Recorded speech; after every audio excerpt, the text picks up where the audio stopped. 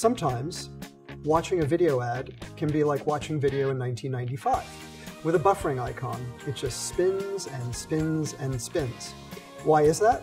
Because some vendors perform video advertising auctions while you watch. When a visitor goes to a website and the video content doesn't immediately load, they have no idea whether it's an issue with an ad or there's a problem with the video content itself.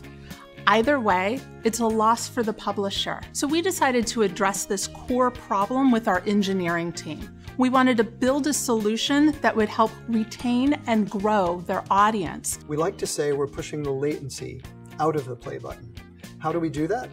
By running any kinds of auctions or mediation processes before the user ever hits play, caching the results in a video ad cache, and then when the user hits the play button, retrieving that result instantaneously from the video ad cache.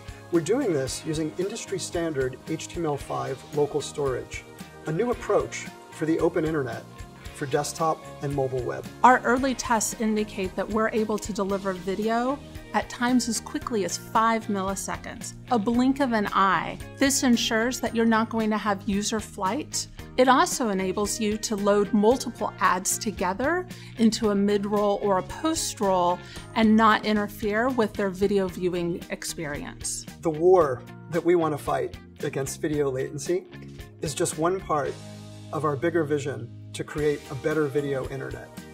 A better video internet for users, publishers, and advertisers, where video advertising is relevant, fast, fun, engaging, and brings lots of revenue to publishers and lots of buying power to buyers.